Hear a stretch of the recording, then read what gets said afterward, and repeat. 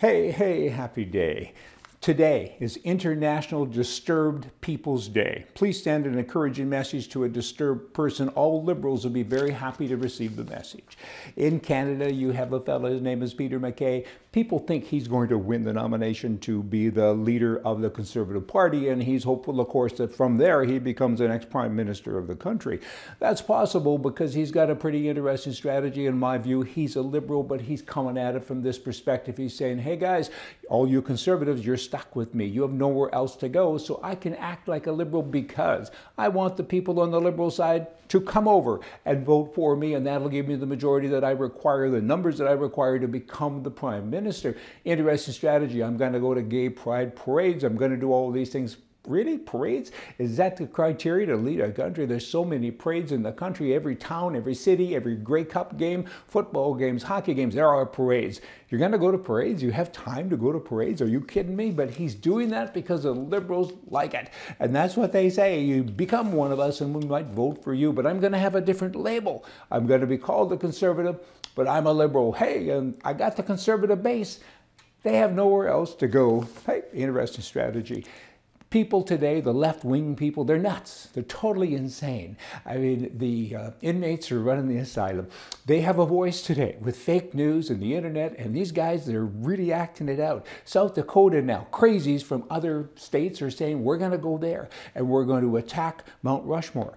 And the governor there says, not so fast, not on my watch. She will react. There'll be gunplay. You guys should probably not go there because this girl doesn't have any backup in her. She's a right-wing gal. I like her. I got deep roots in South Dakota, and I enjoy having her as our a leader there. And boom, boom, bad guys. You might as well stay home. The Fort Bragg City Council now is debating changing their name. The name of their city, because, you know, there was a Bragg and he was a Confederate general, and apparently he owned a bunch of slaves, and we just found that out. I don't think so, but now we got to change the name. Then you have Rhode Island. Our whole name, I didn't know this, it's Rhode Island and Providence Plantations. Who knew? And they're now saying we got to change the name and drop the word plantations, because when you hear the word plantation, you think of slaves.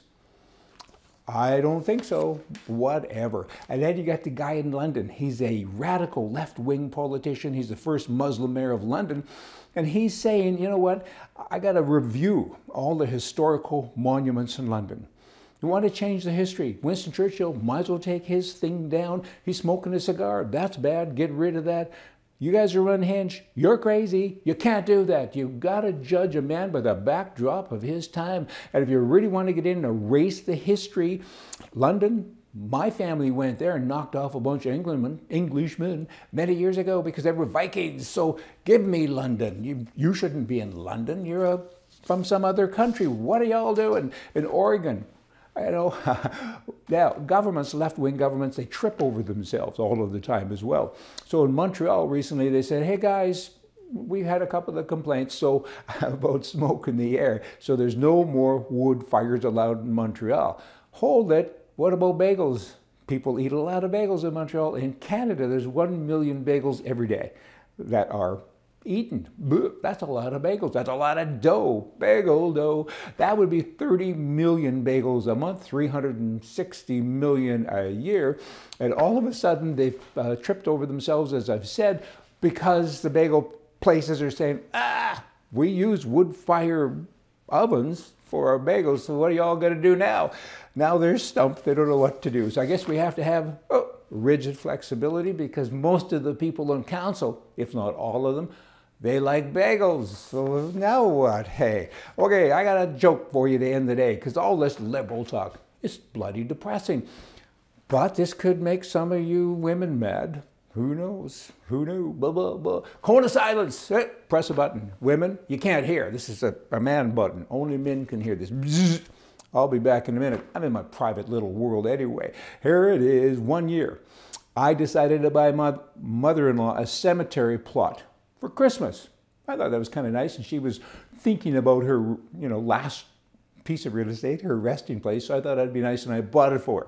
The next year, I didn't buy her a gift. When she asked me why, I replied, well, you still haven't used the gift that I bought you last year.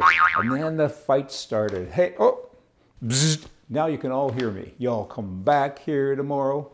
Well, more for you from the right. See ya.